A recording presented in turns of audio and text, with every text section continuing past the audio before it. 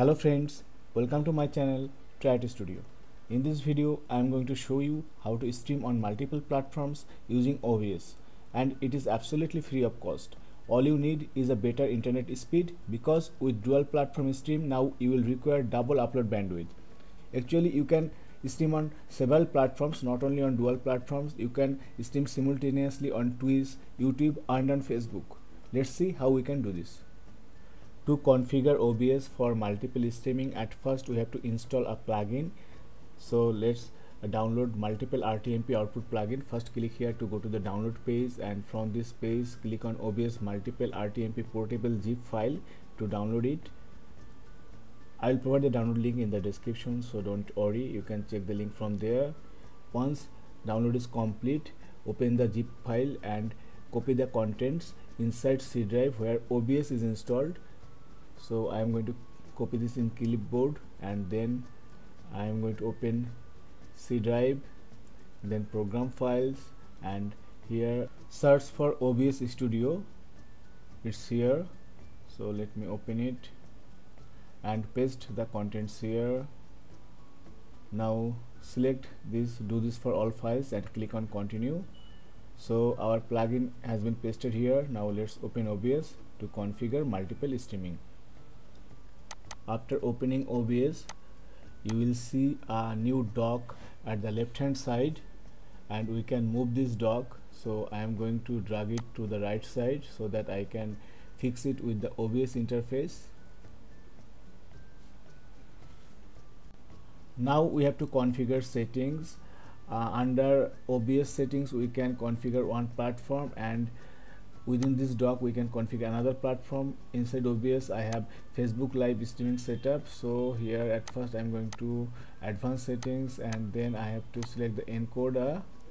Let's set it to NVIDIA, and then rescale it, because Facebook stream supports up to 720p. So I'm going to select here 720, and the bitrate should be 3000 megabyte per second.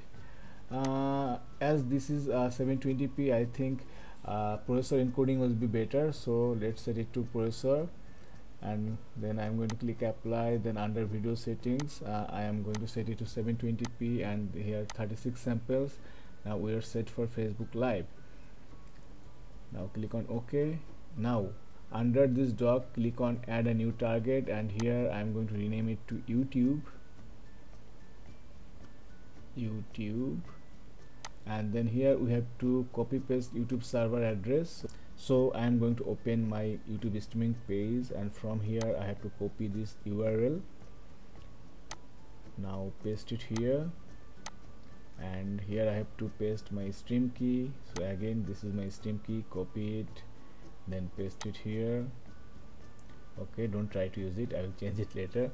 And you can leave everything as it is. This way this docket will take the OBS settings, but I want to change it. I want to set it to NVIDIA because I want to utilize my all resources together, because if I set this to default it will take my previous settings for Facebook live and all the load will be on the processor.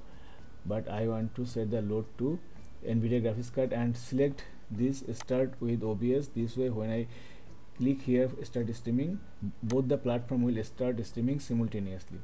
So everything is set. Now let's test streaming whether this is working or not.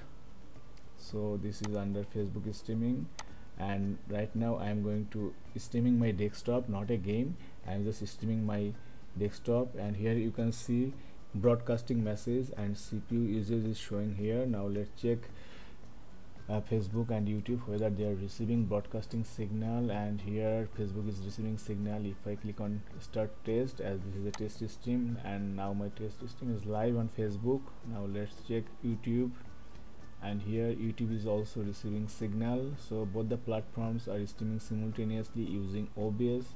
This is a great feature, and also you can add another platform like Twitch by clicking on the docket add new target. For Twitch you have to use your username and password, as Twitch does not support stream key. And here for Facebook streaming my CPU usage is 15%. And now let's check Ethernet usage. and Ethernet usage is nearly 7.55 megabyte per second. I have set to 3000 and 4000, so total 7 megabyte per second, and my GPU usage is nearly 30 to 40% for YouTube streaming, because YouTube streaming is being done with 1080p. So this is it. I hope you find this video helpful. Thanks for watching, and please subscribe to my channel for more videos like this. If you have any doubt and question, feel free to ask in the comment section. I will try my best to reply you. Have a great day. Tata.